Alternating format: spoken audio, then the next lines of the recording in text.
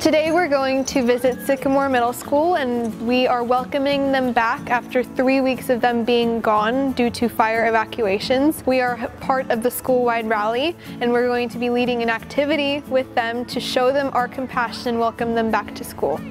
I'm so glad you're here. We have a sister school and Butte County Office of Education that are partnering together because they want to celebrate us and remind us why we're here and why, that life is beautiful. So we've been gearing up and the kids are ready to be in a rally. Can I have some student volunteers? Raise your hand! I think it's just so cool to see the community come together. Whether or not they themselves were personally affected by the fires, it seems like a real true community of people coming together in a time of need and showing their support for one another, and that kind of love for one another despite differences is really cool to see.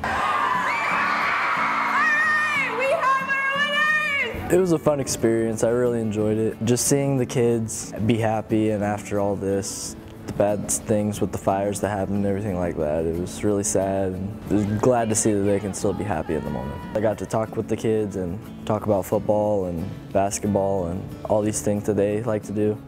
One kid, their family lost houses in the fire as well. He was sad about that, but he lives with his uncle now while they're rebuilding the house. I love helping kids.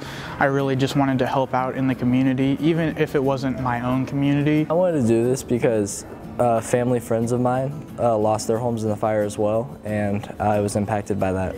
Even in the darkest times, light still shines through.